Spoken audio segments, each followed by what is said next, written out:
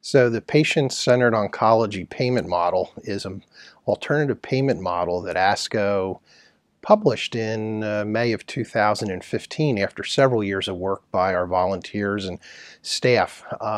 What's interesting is the Oncology Care Model from CMS was actually introduced the summer of 2015 and started in the summer of 2016. And there are many similarities between the two, even though they were independently made. So over time, we've made some adjustments in the, we call it PCOP model, that will be probably published this summer. And we've taken some of the lessons learned from the Oncology Care Model experience and other APMs in the oncology space and have actually refined our model some.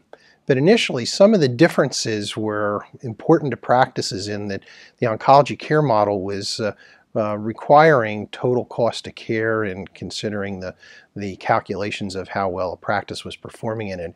And the Oncology Care, or the PCOP model, initially said we probably should have our physician practices responsible for the total cost of care that they were controlling.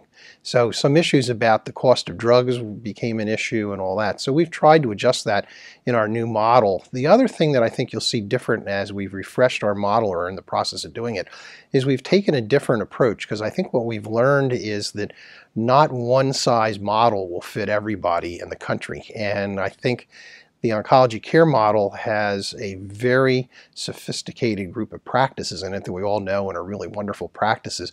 But there's a lot of practices out there that don't have the resources of many of these practices. So we're kind of designing our refresh model so that many other types of practices can perform in the new model if someone wishes to take it up and use it.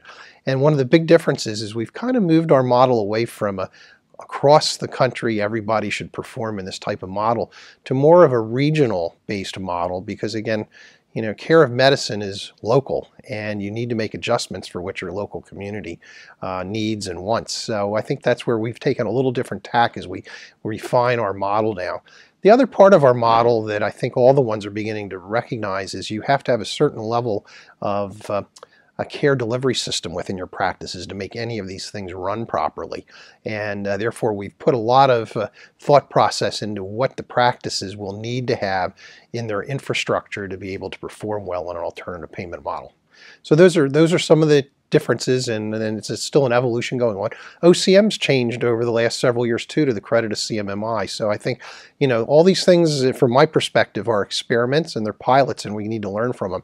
No, not anyone is by itself going to get the answer right the first time around.